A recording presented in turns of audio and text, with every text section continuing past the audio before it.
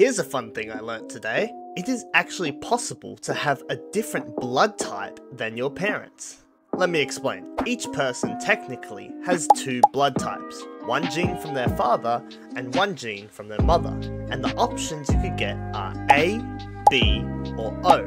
Now this gives us 9 different combinations. For example, AB, OB, or OO. Now A and B are a lot stronger than O, so if you get one of them from your parents, then this is going to be your blood type. For example, if you got an O and a B, then your blood type would be B. And if you get both an A and a B, then you get the very rare blood type of AB, because they're both equally as strong.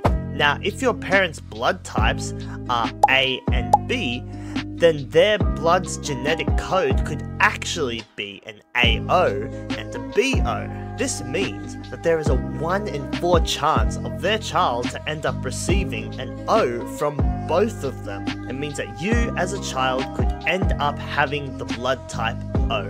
Don't forget to like and subscribe for more fun things I've learned.